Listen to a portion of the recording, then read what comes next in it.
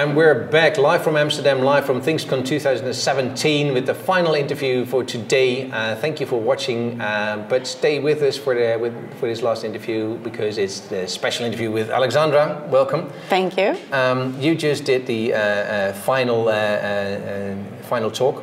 Yes, almost final talk. Final talk or the close-up, whatever. Yeah. So what is Thingscon for you? Thingscon is kind of a family gathering, really.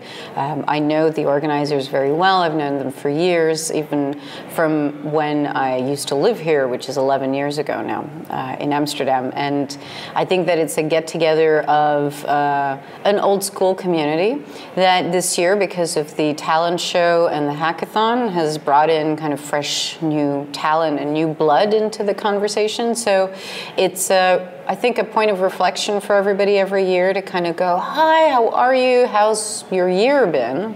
So it's kind of a yearly gathering, but also, oh, what are the young people doing? Which I think is very important, very important. Yeah, because you need new blood in a vibrant community. Yes, absolutely, and new perspectives, and to enable also them to grow their perspective compared to other universities around them or other departments around them, so to create this really nice, flexible but strong bond with young people. Right. Well, Thingscon is about IoT, so yes. What is IoT for you? What is IoT for me? IoT is the last 12 years of my life. Growing my community in the UK, in London. It is the meeting of the potential of cheap hardware, connectivity, software, and every question that creates. It's the exploration of all the answers that could be provided to those questions. So it is, in a sense, kind of like talking about electricity and what electricity could enable. Lots of different things, depending on the context. And so that's the IoT, I think, for me. Well, and you've been around in the IoT for a long time, so where are we at now? I think we're in a very interesting position. I look at 2017 as a time of, as my friend Steve in LA would say, of fear, uncertainty, and doubt.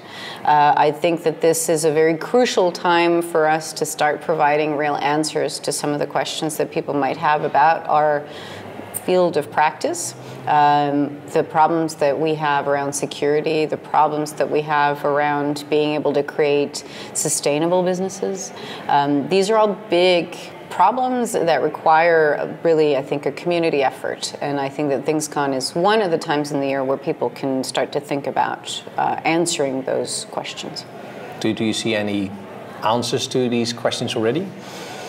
I think that the fact that design students are developing sort of whistleblower codes and the workshops around security and GDPR, I think that shows me that the answers are starting to formulate themselves. I think my closing remarks, I definitely put some emphasis on being able to have some follow-through on those answers. So it's great that you came up with something at the event. I want you to spend more time thinking about that and actually work with the people who were with you in the room, who you might have met and you haven't had a chance to talk to, but reach back out, create something, create engagement, meet more often.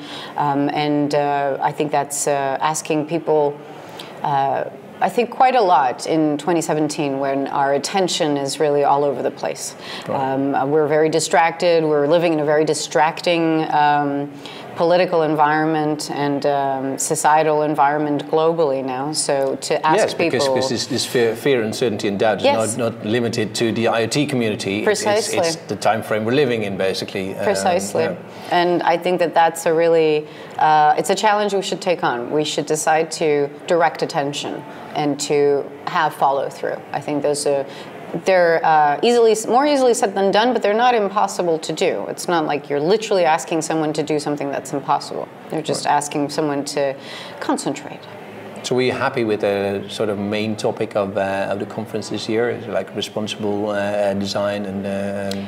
Yes, well, I think that that's the backbone of what Thingscon is as a network of practitioners, which I'm very proud to be a part of. I'm one of their fellows now, which is a great honor, and I think that there's a lot that needs to be talked about, and I think that Thingscon is the only conference and the only event that I know that actually takes those ideas and puts them on the table and goes, right, what are we doing with this?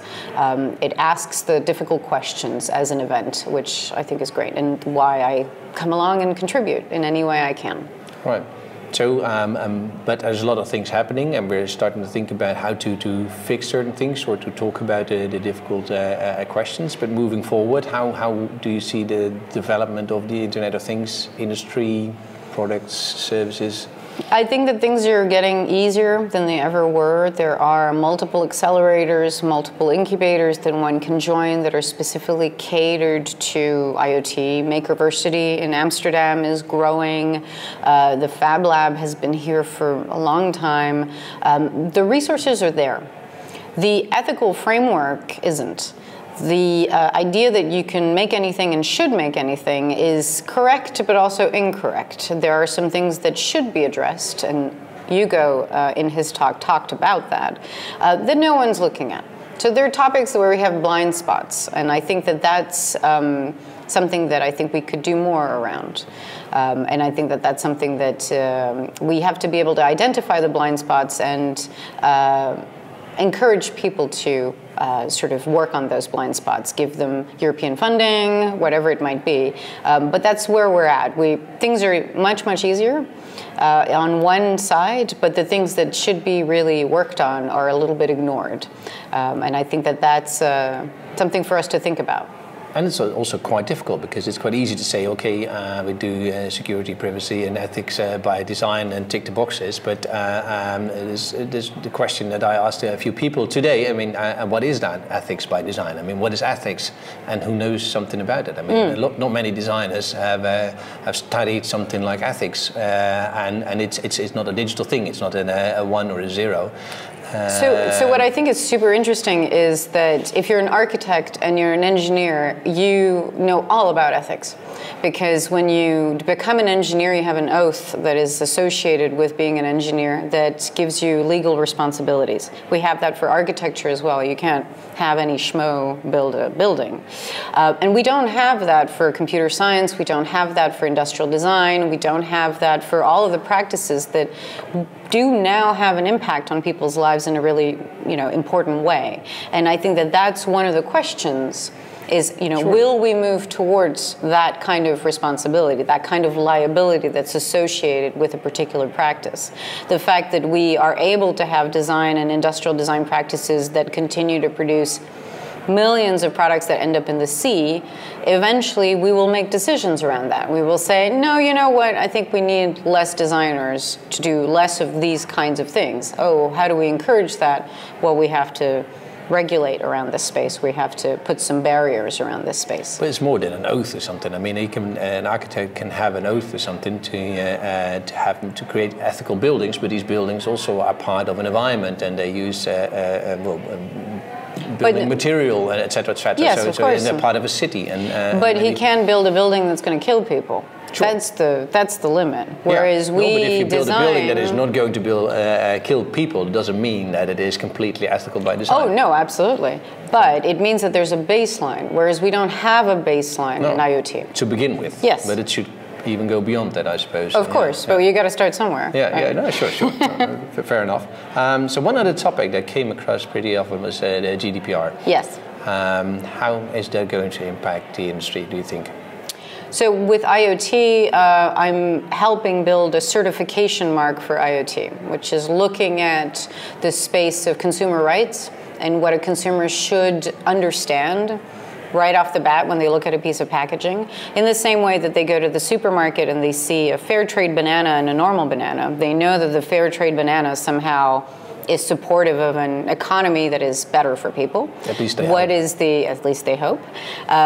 What's the equivalent in the world of IoT? what mark might exist that tells that consumer that that product is GDPR compliant, the data that they handle is handled in a particular way.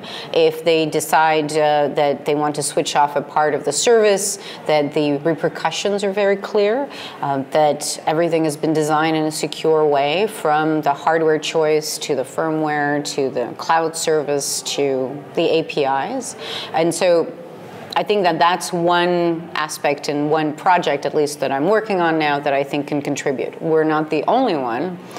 There's lots of different projects and frameworks and standards and trust marks that are being discussed in the community right now. And this is the last 18 months or so of activities.